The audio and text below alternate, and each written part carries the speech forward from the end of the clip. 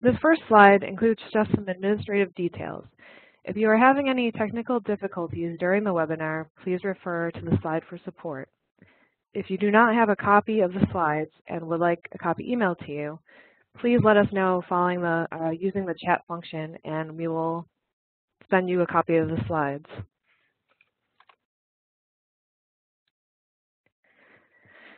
The next slide gives a brief overview of the webinar and the learning objectives. Participants may receive 1 hour of CPE, but in order to obtain this, you must complete an evaluation survey, which will appear at the end of the webinar. To comply with CPE requirements, we will show 3 different words during the seminar, and the survey at the end will ask for those 3 words.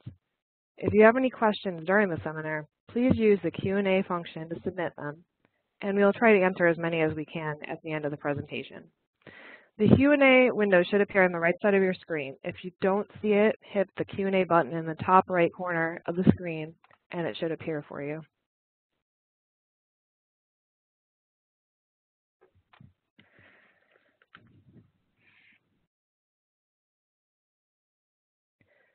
Okay, to get started, I'm going to introduce today's presenters. The first presenter is Walt Darengowski, CPA and CFE. Walt is a nonprofit audit partner at Gelman, Rosenberg & Friedman. He has been performing audits and other agreed-upon procedures for tax-exempt organizations since 2001, including trade associations, private voluntary organizations, and similar institutions. Walt's expertise in field office audits has provided him with the opportunity to travel to Africa, the Middle East, Asia, and Europe for GRF's international NGO clients. He specializes in identifying risk areas, validating financial statements, and reviewing field office compliance with headquarters policies and procedures for nonprofits with international operations. Next, we have Andreas Alexandru, CPA. Andreas is also an audit partner at Gelman, Rosenberg & Friedman and has been consulting for and auditing tax-exempt organizations for 20 years. His expertise includes audits and internal control reviews of nonprofit organizations, including associations, international organizations, private foundations, and other charitable institutions. He also specializes in federal compliance examinations required for organizations funded by U.S. government and other pass-through agencies. Both Walt and Andreas have spent their careers specializing in nonprofit audits and providing specific guidance to our nonprofit client base. To keep on top of new developments in the industry, Walt and Andreas both do extensive research and attend various trainings in order to assist in the education of Gelman, Rosenberg & Friedman staff and our clients. I'm going to turn it over to Walt now. Okay, well, thank you, Lindsay, for that introduction, and good morning, everyone, and welcome to our session today. It really is a pleasure to be here this morning to discuss the new FASB non-for-profit reporting project, ASU 216-14, as the standard is going to have a huge impact on non-for-profit financial statements. Andreas and I have both spent a lot of time reading through this new standard, and we are just both excited to be here with you. Now, I'm going to start out by giving you a little background on the project and how the standard came to be, the purpose of the changes, and some of the other background thinking of making these changes. And for over 20 years now, we have been following the GAAP principles for financial statement reporting codified as ASC 958 for nonprofit entities, as well as ASC 954 for healthcare entities. And for years, the FASB Not-for-Profit Advisory Committee, in conjunction with other stakeholders, have stated that the financial reporting for the non-for-profit has been good. However, the financial information provided could be enhanced that would allow the non-for-profit to better tell their stories to donors and other users of the financial statements. Specifically, the Advisory Committee wanted to improve the reporting of net asset classifications, information regarding liquidity, and what does that exactly mean for a non-for-profit, including financial performance and cash flow in the financial statements, and the notes to the financial statements. But overall, they wanted to eliminate the complexities of determining the net asset classifications, as well as the inconsistencies of reporting financial information among the non-for-profit community. Now, back in April 2015, the FASB did issue an exposure draft that would address many of the concerns raised by the not-for-profit reporting. And in that exposure draft, they talked about presenting net assets in two classes, presenting cash flow using the direct method in the statement of cash flows, how liquidity is managed by the non-for-profit, reporting the underwater endowment funds in net assets with donor restrictions, and present expenses by nature and by function, including enhanced disclosures among cost allocations. The comment period for the ASU did end in August 2015, and there was definitely some mixed reviews. There were 264 comment letters sent in from the non-for-profit community. 85% of those letters were from preparers or auditors, and mainly from college and universities, healthcare providers, trade associations, and voluntary health and welfare organizations. And the remaining 18% were from users of the financial statements, being academic, individuals, and others. And to gain further information, FASB did hold roundtable meetings and 10 workshops in 5 cities across the nation. And not all the feedback was negative. However, one of the main objectives they did receive during the process was to the proposed ASU focused on increasing differences between business entities versus non-for-profit entities. Because of this feedback they received by the community, FASB decided to divide the project into 2 work streams, being Phase 1 versus Phase 2. And in Phase 1, it consisted of the net asset classification and the classification of those net assets, including increased board-designated net asset disclosures. Also, the underwater endowments and place in service option for expiration of capital restrictions versus overtime option. They also looked at the expenses, looking at the nature and the analysis of expense by function.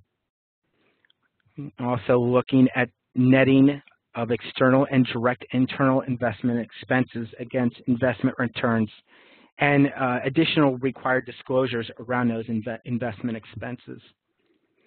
Enhanced disclosures regarding cost allocation plans, information useful in assessing liquidity of the non-for-profit, and improving disclosures for those non-for-profits who choose to present operating measures. And lastly, methods of presenting the statement of cash flows and using the direct versus the indirect method.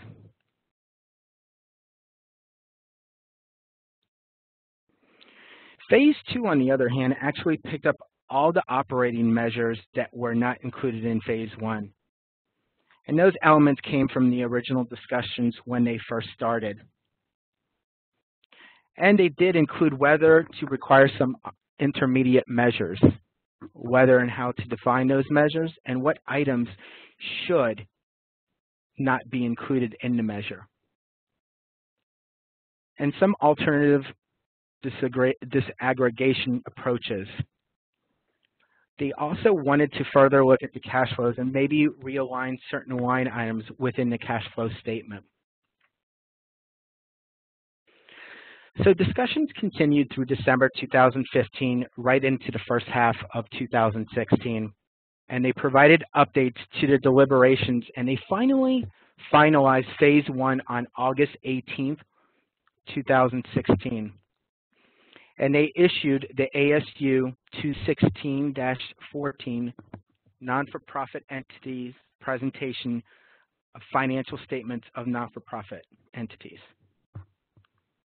Now, this applies to all non-for-profits, including non-governmental entities, such as charities, foundations, colleges and universities, healthcare providers, cultural institutions, religious organizations, trade associations, and other non-for-profits.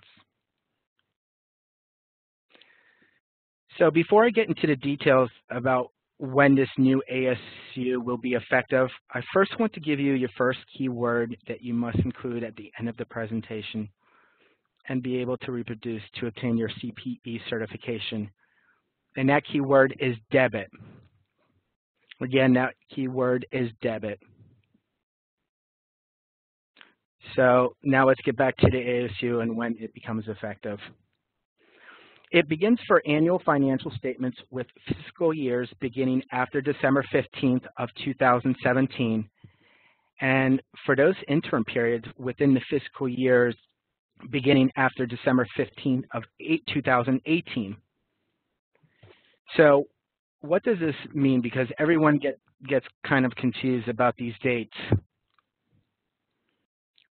So the first to apply the new ASU will be calendar year ends December 31st of 2018.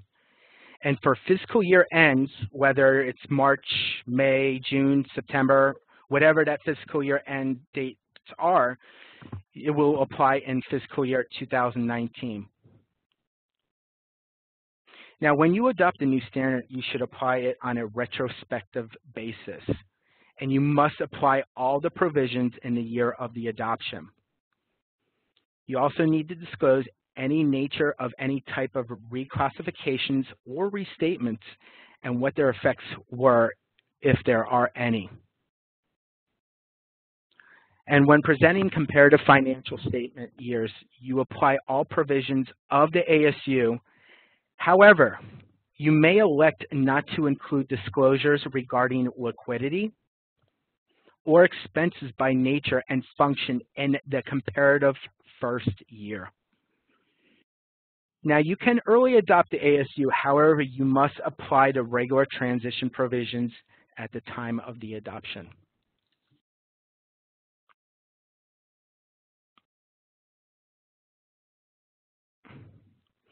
Now, the key areas of the provision under the Phase 1 does center around 5 particular areas. This ASU standard is almost 270 pages long. So we are not going to go page by page and point out what has changed, but instead, what Andreas and I have done is gone through and we've grouped all the key changes into 5 key areas. And we found it makes it a little easier to understand and get your arms around what is going to change. So you could see those particular categories on the slide, and the first one is net asset classes. There's going to be some changes there. The classification of expenses, including investment returns. Liquidity and availability, and some significant additional new disclosures required. The statement of cash flows, and reporting expiration of capital restrictions. Now, these 5 particular areas were not as controversial as the others, which were pushed into Phase 2. Now, starting to get into those 5 key areas under Phase 1, as I mentioned in the previous slide, let's go through the first key area, which is net asset classes. Now, under current GAAP, we have been talking about unrestricted net assets, which represent undesignated and board designated.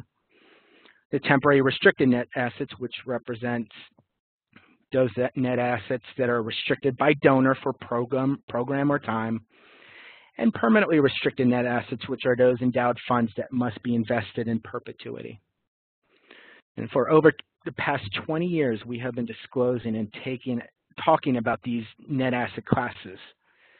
So under the new ASU 216-14, unrestricted net assets will be known as without donor restrictions. And the temporary restricted net assets and permanently restricted net assets are going to be combined together and will be known as with donor restrictions. FASB decided that the complexities of trying to distinguish between temporarily and permanently restricted was just unwarranted, and they thought that better information could be obtained in the notes about the nature, amount, and effects of those various types of donors' restrictions. So now we have the 2 net asset classes instead of the 3. So for the first one, without donor restrictions, again, it's going to include the undesignated net assets as well as those that are board designated. And under the new ASU, you must disclose the amount, purpose, and type of board designation that's included in the without donor restrictions. Now, many of our clients already include this information in their notes, but some do not. And now with the new ASU, it's going to be mandatory to provide that information. The second net asset class with donor restrictions, as noted earlier, it will include all donor and time-restricted net assets. The notes will disclose the nature and amount of donor and time-restricted at the end of the period and how the restrictions will affect the use of resources.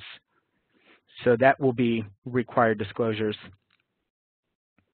Also, as I mentioned, those endowments that are invested in perpetuity will also be included in the with donor restrictions.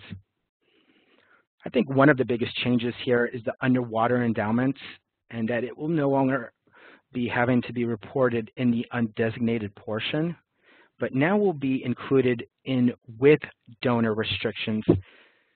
So this is one of the big changes with the new ASU.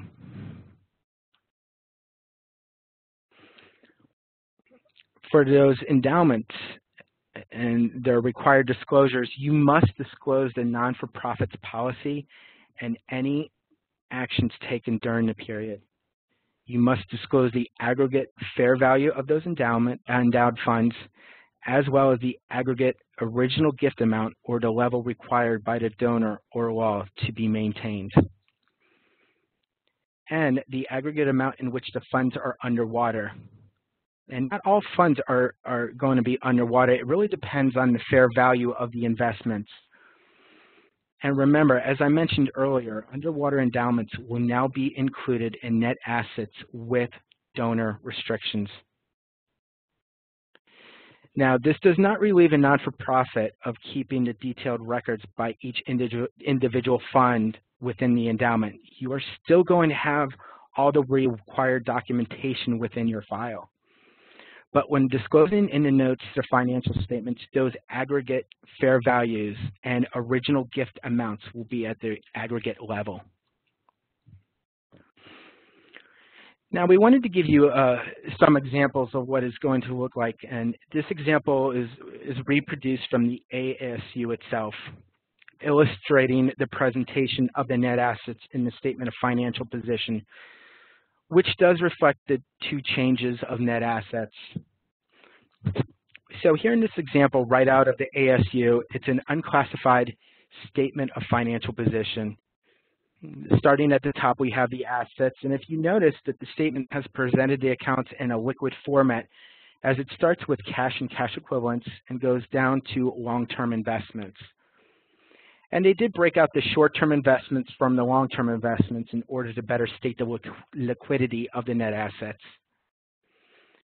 Then they deal out the liabilities. There's nothing new there. But now getting into the net assets category at the bottom, as you could see, the terminology is changing as it presents without donor restrictions as well as with donor restrictions to give you a total net asset balance at the end of the year. And remember, it does have to be applied retrospectively. They are showing comparative information here, so you do have to go back and restate those balances for the prior year to show the net asset classes under the new ASU. Now, please remember, this is just one example. You could give greater detail in the net assets section by breaking out maybe the undesignated and the board designated within the without donor restrictions, as well as give more detail regarding the with donor restrictions by breaking out or showing with donor restrictions from programs, from timing, or maybe even from endowment funds. So you have the option if you want to disclose more information within the statement of financial position. Here's another example reproduced directly from the ASU, illustrating a non-for-profit statement of activities. And so in here, they are presenting in columnar format the net asset classes that give you the information of revenue and expenses without donor restrictions and the one with donor restrictions. And as you can see, midway down in the revenue section, they give you the detail of what is being released from restriction.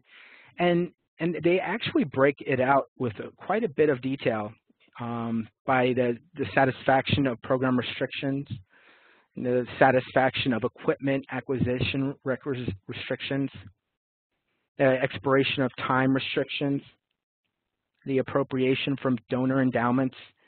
It gets you down to the total net assets released from restrictions, which gets you to the total revenues.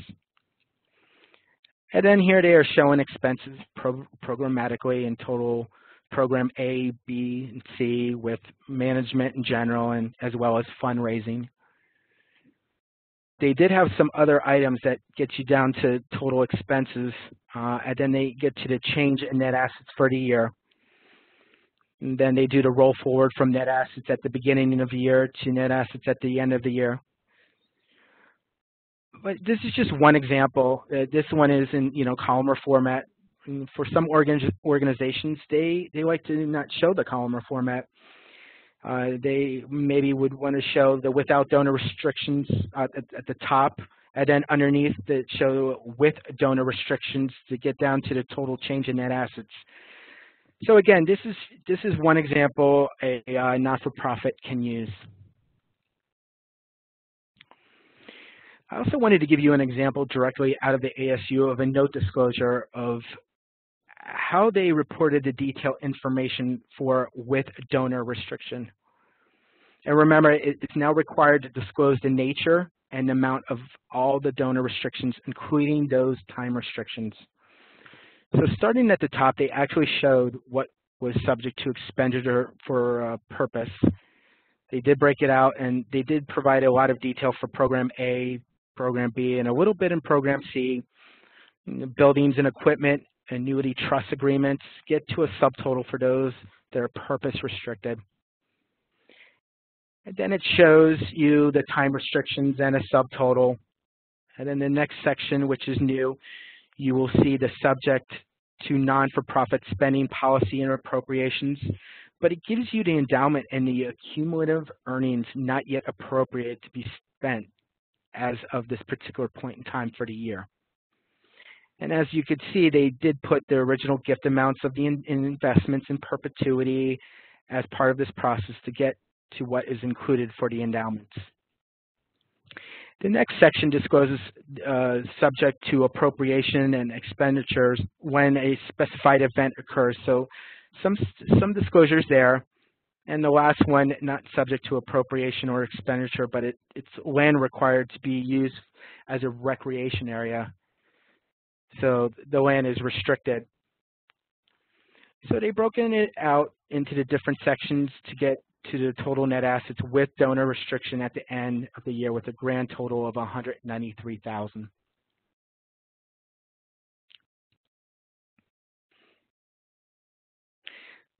So I wanted to give you another example of just the endowment net assets, and this is just a particular or a partial disclosure, because remember, you still have to disclose your return objectives, the risk parameters, your strategies of employed for achieving those return objectives, and just spending policies and the overall policies, and including reference to the governing law and the Uniform Prudent Management of Institutional Fund Acts.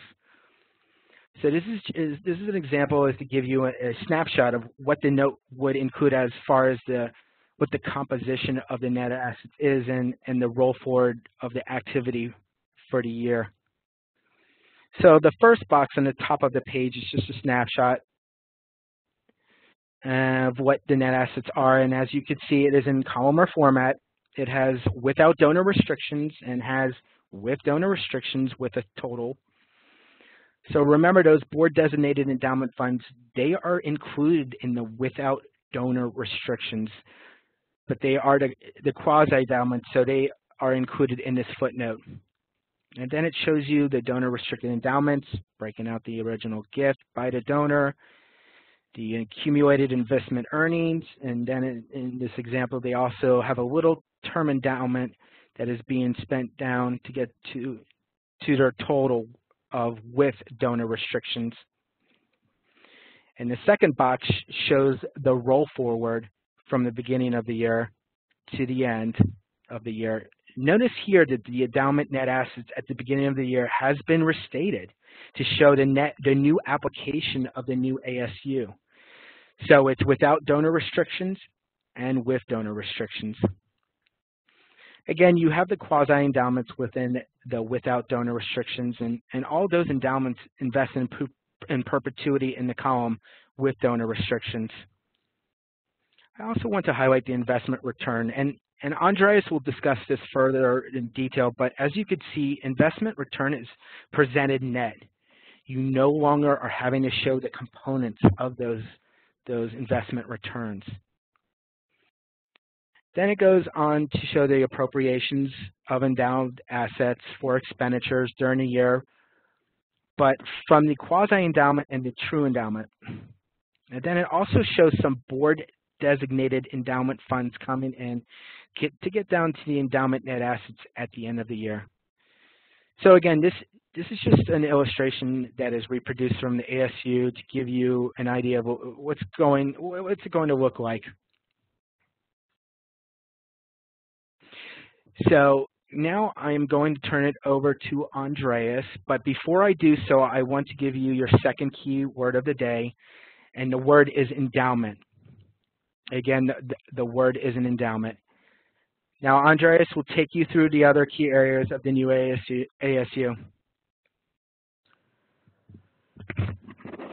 Thanks very much, Walt, and thank you all for joining the webinar today. I will cover the next 4 sections of the 5 areas that Walt had mentioned earlier at the start of the webinar. The first section, classification of expenses, including investment returns. Now, under the second key area, organizations are now required to present their expenses by function and nature in one specific statement in the financial statements. This presentation by natural classification and functional classification can be reported either on the face of the statement of activities, in a separate statement, or in the notes to the financial statements. Many organizations currently are presenting functional expense statements in their financial statements. So this change may not necessarily affect how you report within your organization. But if you haven't been reporting on a functional level in the past, this will require you to do some additional work in collecting information to ensure that the information is accumulated and available to be presented in the financial statements. If you were preparing a functional expense statement in the past, there's a part of this that will affect you, as there is now a requirement to disclose the method used to allocate those costs by functional category, by program and supporting services functions. For example, you may have to include in the footnotes that the expenses are allocated by square footage, salaries and benefits based on time and effort, assuming you have a timesheet system in place or other after-the-fact determination of how time is accumulated and recorded in your financial statements. And this information will now need to be added into your footnote disclosures. Included in this section are some new requirements on investment returns. There were some inconsistencies that were noted in how investment returns were being reported. So now the organization must report investment returns net of external and direct internal investment expense. One thing to note, this can be repeated in multiple areas if you present your investment income in different parts of your financial statements, such as if you have investment income from operations shown separately, then certainly that is an acceptable presentation. Under the ASU, there is no disclosure of the net expenses required. Also, the requirements with respect to the disclosure of the components of investment income have changed, as you are no longer required to disclose the components of investment return. So once you've performed your expense analysis in the first piece of this key area, you should ensure that the direct internal investment expenses are not included there, as they will be netted against the investment return. Additionally, there's some guidance in the ASU on the allocation of management and general expenses, which I certainly encourage each and every one of you to review. There's some good information in the documents.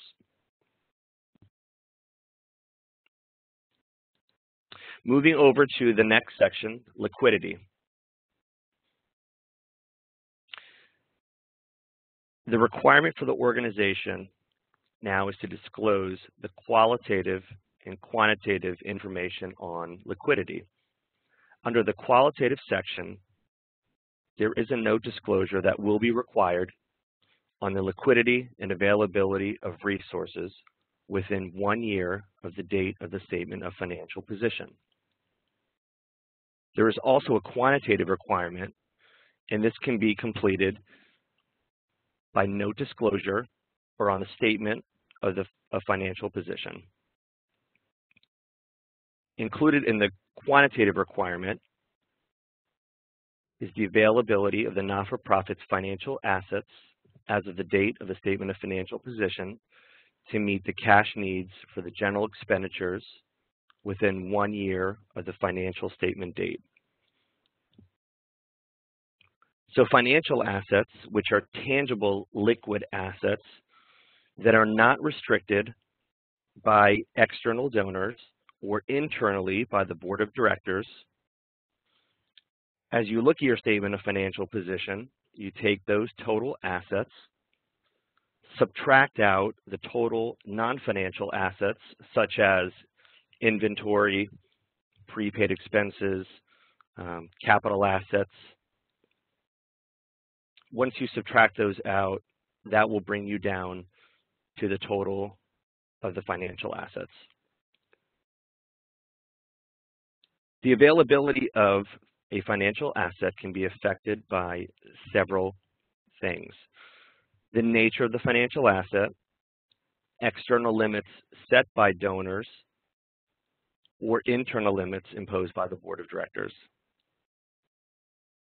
We have some examples that the ASU has included that'll give us a guideline as to how this should be presented.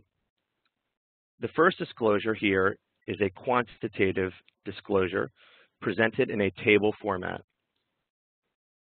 We first start with the financial assets as of fiscal year end. We subtract out those that are unavailable for general expenditure within 1 year.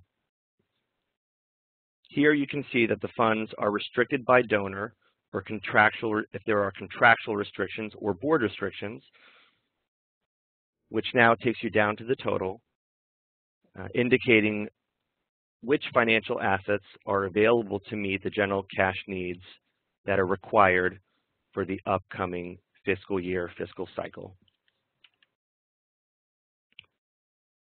You do have an option to present it in a different fashion, as there are still various ways that we can present this information to meet the requirements.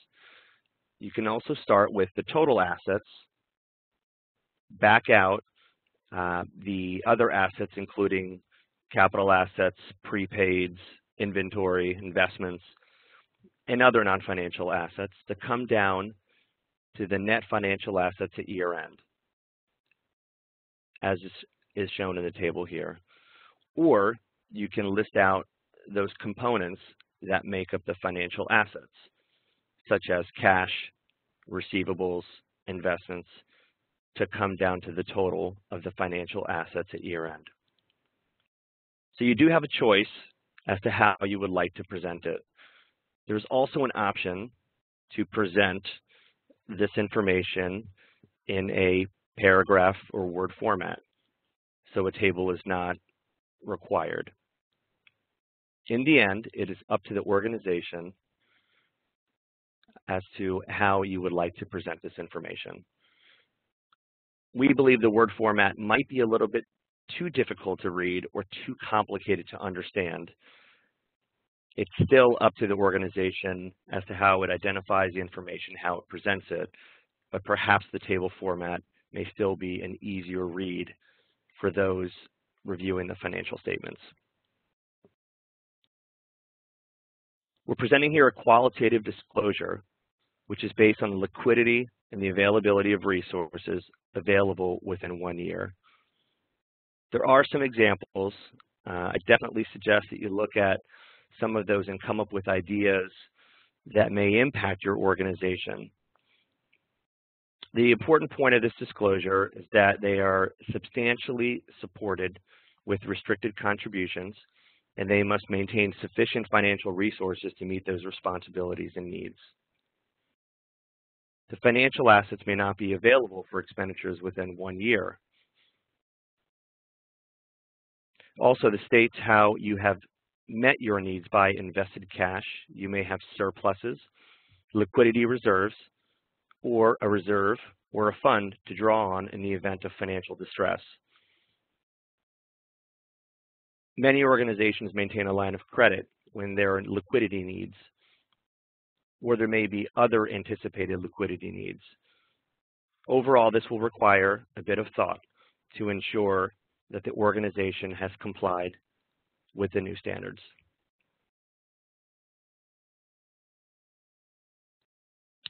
Moving into the next section, statement of cash flows.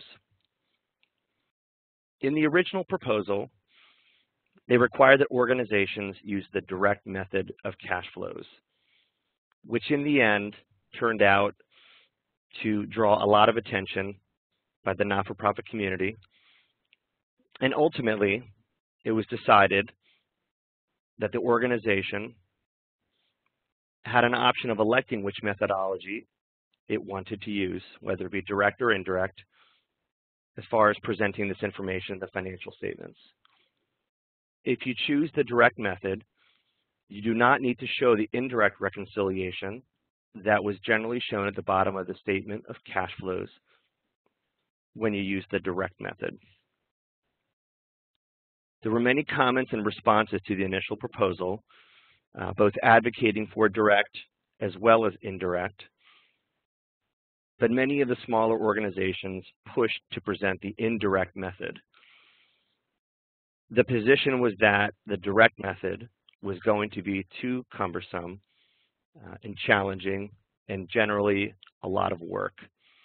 The smaller organizations and preparers were quite concerned about the cost of presenting the direct method outweighing the benefit of the other presentation. In the end, a decision was made to allow for a choice between the direct and indirect presentation. So it's up to the organization to elect which method it would like to use. Many other areas in this standard were not as controversial, were required as much deliberation. This is one area where there was not a unanimous decision. In fact, it was a very close decision to allow for both methodologies.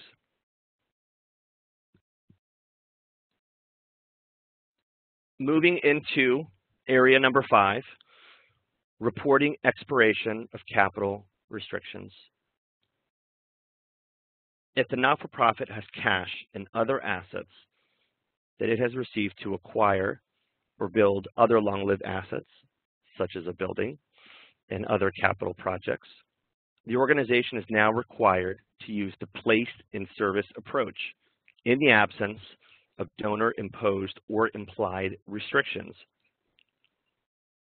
This eliminates the option to release donor-imposed restrictions over the estimated useful life of the asset. In the past, organizations could use the placed in service method or over the useful life methodology, which essentially is a mechanism to release the restriction through the passage of time through the depreciation and amortization of those assets. Either option was acceptable. Now, under the standard, you can no longer use the implied time restriction methodology. As an example, if an organization has a capital campaign to construct a building, the organization would receive contributions recorded as revenue with donor restrictions and reported in the assets with donor restrictions until the building is placed into service. And at that time, the entire balance of the restricted funds received would be released immediately and not over the estimated useful life. So there would not be a matching of the depreciation over the life of the asset with the release of restrictions from restricted revenues. The critical part of this is that this treatment is applied on a retrospective basis. So if you have other assets that have been developed or acquired under similar circumstances, and you are releasing the revenue over time, then the organization must show a prior period adjustment to record the release of the remaining balance of the temporarily restricted net assets and have that net asset without donor restrictions as of the beginning of the reporting period.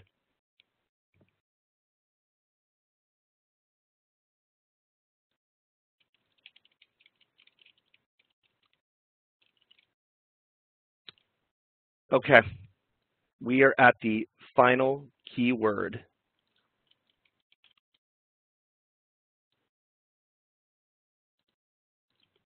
The final keyword is restriction. Restriction.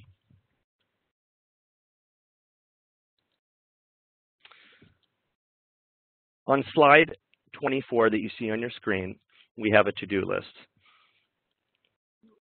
And at a high level, the purpose of the webinar is to provide information about the ASU and to allow those attending to ask questions. The other purpose of this is to provide a to-do list so that when time comes for your annual audit, the organization is ready for the audit in accordance with these new standards. First and foremost on the to-do list is the organization should identify a champion to oversee the implementation of the ASU. Senior management should be involved. Senior management should be involved because they should really understand the changes and the impacts on financial reporting, as well as oversee the implementation, especially during the preparation of the new disclosures. Organizations should review the FASB PDF version of the ASU. If you haven't referenced it already, and as Walt mentioned earlier, it is 270 pages long, but there are some great examples in there, and it can be very useful for all organizations. The FASB has not completed phase 2 at the moment, as a large portion of the content in phase 2 is still pending. Number 3, provide training to all staff via in-house trainings, external seminars, webinars, etc. This is not just for accounting staff. This is a good source of information for development and others within the organization. It's important that everybody be aware of the changes, especially the new revenue classifications. Number 4, review systems in place and update internal controls as necessary. Some internal control documents that you may have will now include some outdated language, including references to permanently restricted net assets, temporarily restricted net assets, etc. You will need to update the terminology. And some of the other areas governing the functional classification of expenses may require a look at the definitions of functional classifications and those updates should be reflected in the accounting policies and procedures manuals. Start thinking about liquidity and what that means to your organization quantitatively and qualitatively. We should start thinking about the disclosures now. It's never too early to start looking at these changes, and when the time comes for you to comply with these changes, and then following that, when the audit time comes around, it's good to be in line with those standards and certainly ready for the external audit process. And the last piece, review existing notes of the financial statements and identify all notes to be updated for the new ASU. Again, at a high level, and most importantly, for the organization to be ready for its external audit.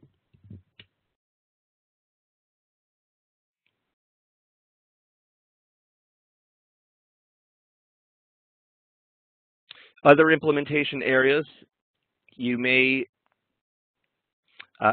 include some of the changes in the ASU. However, you cannot include the following without the formal adoption of the ASU. Number one, the presentation of two classes of net assets without restrictions and with restrictions. We will still, at the moment, have to keep the current classifications of temporarily restricted net assets and permanently restricted net assets until the adoption of Phase 2. Underwater endowment accounting, eliminated disclosures of investment return components and netted expenses, and the eliminated requirement to provide indirect reconciliation under the direct method of cash flows.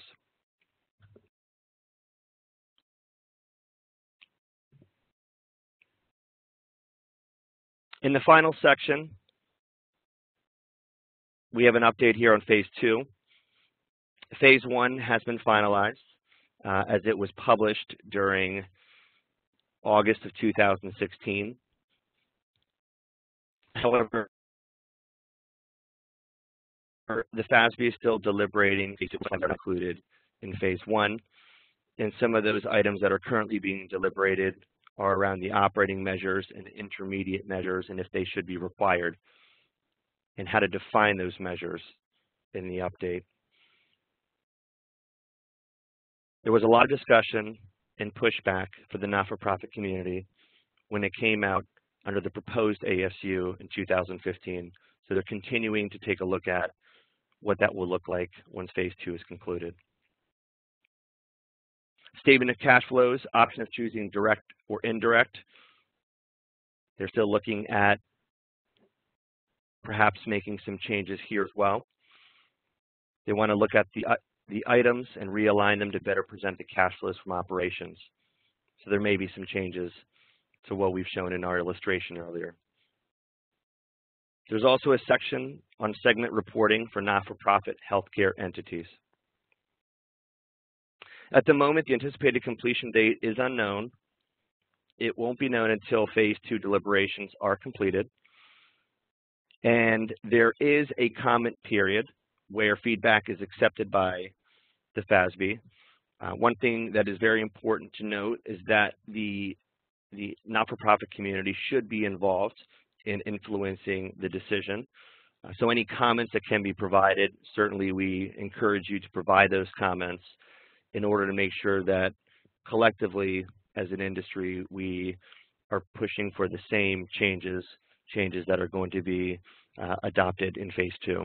Your impact could certainly influence the final decisions around intermediate measures and operating measures in the second phase. This concludes sections 1 through 5 of our presentation. I am going to push this back to Lindsay, who's going to take comments and questions, and we will be answering those questions.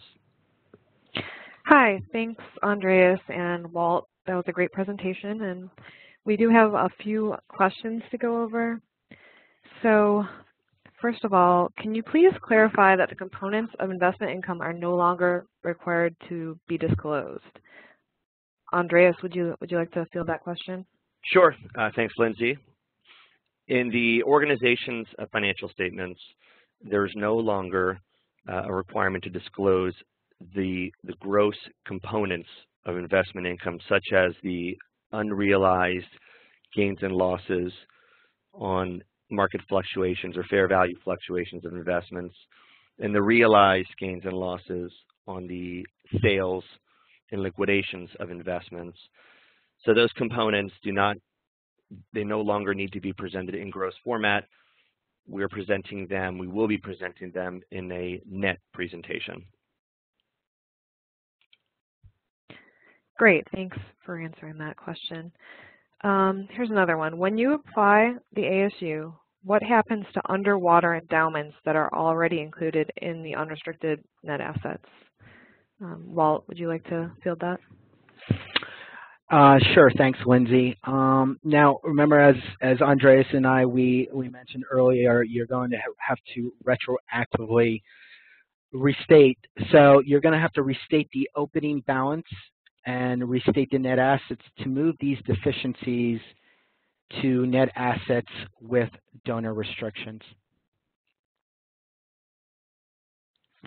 Okay, thanks very much for that. Here, okay. What happens if you have a negative ending balance for liquidity in the quantitative disclosure? I'm going to give that one to Andreas. Do you want to take it? Sure. Thanks, Lindsay. Here, we would definitely want to strengthen the qualitative disclosure of how the organization will hedge this negative liquidity and availability of funds in the notes to the financial statements. And one way to do it, as we mentioned earlier, would be to present something in a text format or a Word format that will accompany the reconciliation of the financial assets in the footnotes of the financial statements. Okay, thanks, Andreas. How about, could you please go over the effective dates again? Maybe Walt, if you want to take that. Sure. You know, with any new standard that they come out, they always throw a curveball. So so the first apply to new ASU will be calendar year ends December 31st of 2018. And if you are a fiscal year end, you know, March, May, June, September, you will apply in fiscal year 2019.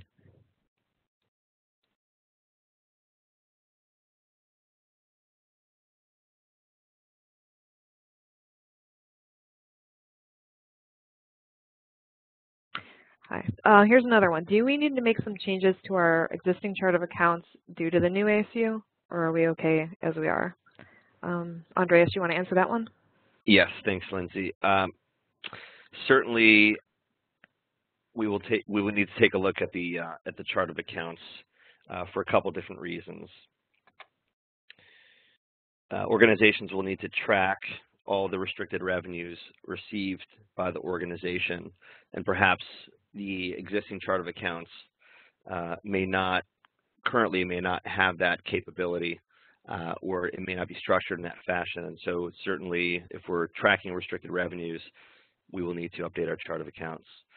And another point here would be cost allocation, which applies to any kind of organization. Traditionally, this is more critical in a 501c3 organization, but this applies to C4s and C6s and others, where a functional allocation of expenses is now required. So if the general ledger accounts currently don't address functional distribution of costs, then the organization will need to update its definitions in its policy statements in its accounting policy and procedures manual. Okay, thanks, Andreas. Here's a question that just popped up. Is there any difference in having to follow these regulations based on the size of the not-for-profit? Thank you, Lindsay. I'll take this one. No, it doesn't matter the budget size of your organization. You are going to have to apply this new standard the new ASU 216-14, regardless of the size of the organization. Okay, thank you. Maybe a couple more questions. Can you please clarify where board-designated endowments will be presented in the statement of financial, or the financial statement? I don't know if Walt, you want to take that one as well? Sure. A very good question.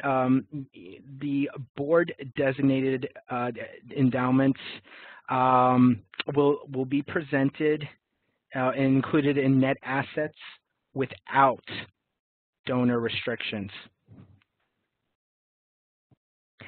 Okay, thanks very much. Looks like we're pretty much out of time here. I just wanted to thank Walt and Andreas again for a great presentation, and hopefully everyone got some good information. If there are any additional questions that we didn't get to, please feel free to reach out to any of us. The emails are on this last page, and we are here to help with the implementation of this. So again, feel free to reach out. I also wanted to remind everyone to take the survey that should pop up at the end, and the 3 words that were stated during the presentation will need to be entered in order to obtain the CPE. And as I mentioned, this webinar was recorded and will be available shortly following this presentation. So if anyone wants to re-listen to it, it will be available. So thank you everyone for your participation, and have a great day. Thanks.